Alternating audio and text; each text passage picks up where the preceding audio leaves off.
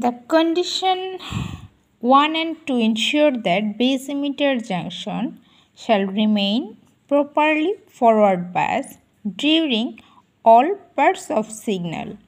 On the other hand, condition 3rd ensure that base collector junction shall remain properly reverse biased at all times.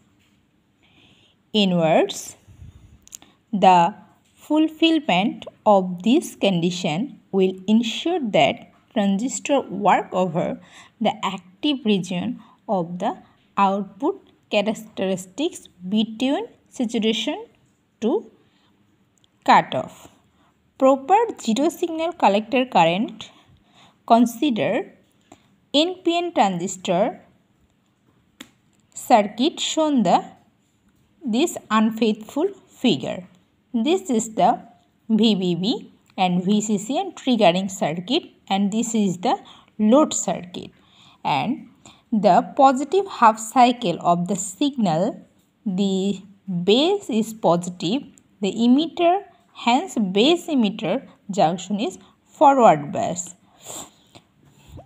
When it's positive half cycle, and then the result that positive half cycle of the signal is amplified in the collector as shown. During the negative half cycle of the signal, base emitter junction is reverse biased and hence no current follows the circuit. The result that there are no output due to the negative half cycle of the signal. Thus, we shall get amplified output, the signal with negative half cycle completely cut off, which is unfaithful amplification. So,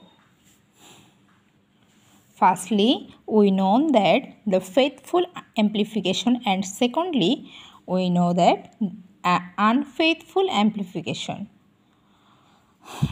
So we say it proper zero signal to collector current and minimum proper base emitter voltage in instant is faithful amplification, and thirdly the minimum proper collector emitter voltage are instantly unfaithful amplification.